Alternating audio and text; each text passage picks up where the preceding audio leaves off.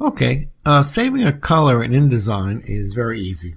Well, one way you can do it is you can go directly to the Swatches panel, click on New Color Swatch, mix your color over here. We can also base it on an already existing color.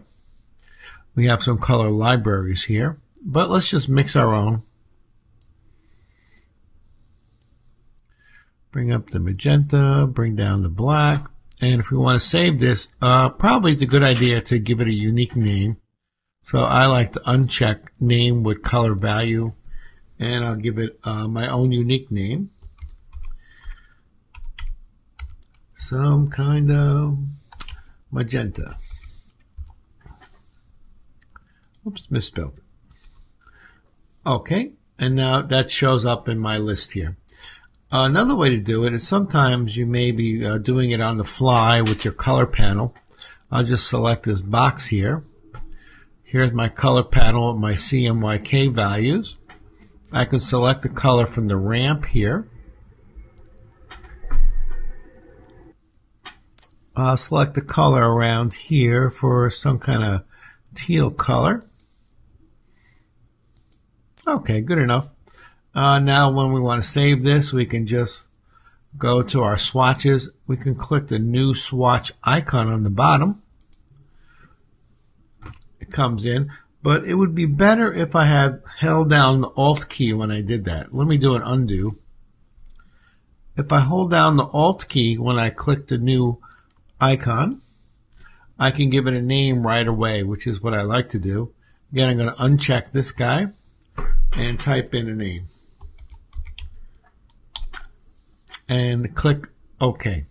Well, if we click Add, we can create another copy of the color or create another new copy. Okay, so this time I'll make some kind of green.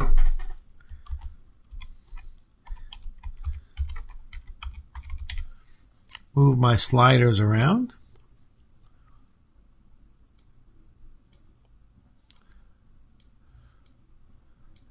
And click Add or OK.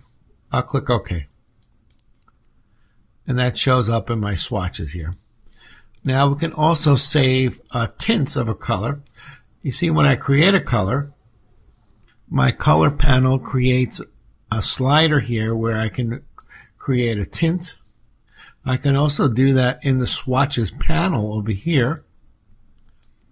And then if I like, I can save a tint swatch. I'll just go to the drop down menu here. New tint swatch. This is all grayed out because InDesign will use the name of the original color and just name it with the tint. Here we go. We got some kind of green at 46%. And now also, if we ever change the original color, if I edit some kind of green, the tint will also change. So you can see the tint swatch here. Well, let me apply it. Also changed. So that's pretty much all there is to it. So thank you and see you later. Bye-bye.